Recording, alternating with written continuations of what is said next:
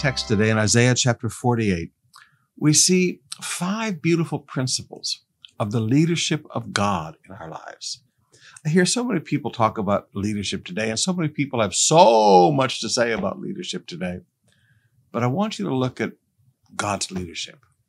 First of all, I want you to know that God as a leader restrains himself. In Isaiah 48, verse 8 and 9, yes, I will tell you of things that are entirely new, things you've never heard before. For you know so well what traitors you are. You have been rebels from birth. Yet for my own sake and for the honor of my name, I will hold back my anger. I will restrain my anger and not wipe you out. Now, why does God say, I'm going to restrain my anger? He said, I'm going to restrain my anger for my own sake and for the honor of my name.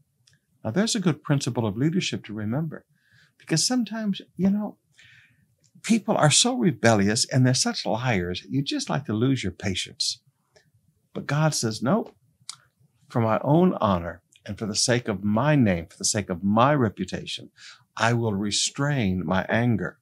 Okay, so little anger management class there, folks. Restrain your anger for your sake and for the sake of your reputation.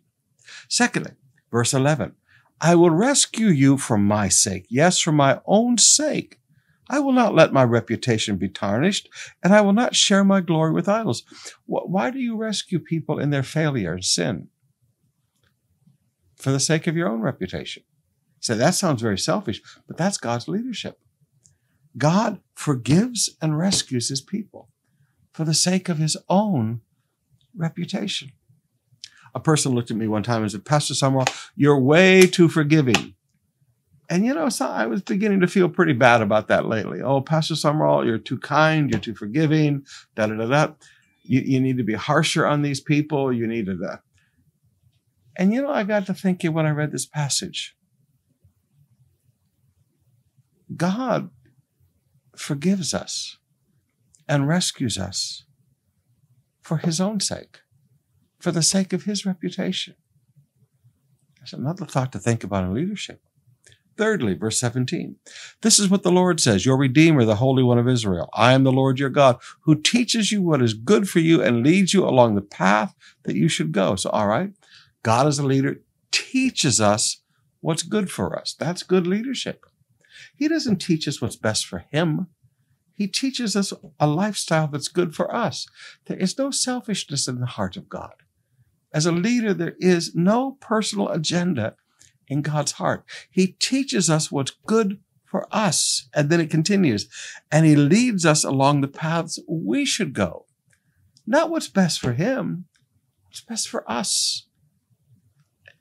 Beautiful principles of leadership. What do you teach the people? You should not be teaching people things that helps you. You should be teaching people things that helps them. And you should be leading them in a path that helps them.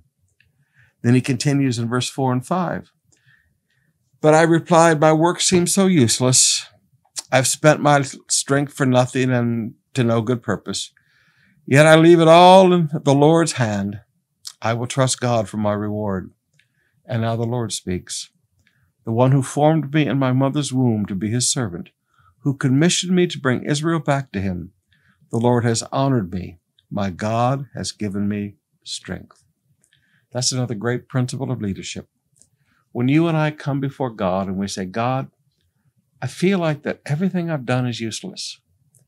I feel like everything I've done is just parang basura. Like I've spent all my strength for what? For nothing. And God reminds us, leave it all in my hands. Remember, we have a beautiful promise over the new covenant. Your labor in the Lord is never in vain. So sometimes when you feel like I've sacrificed, I've given all my strength for nothing, leave it in God's hand. Your labor in the Lord is never in vain.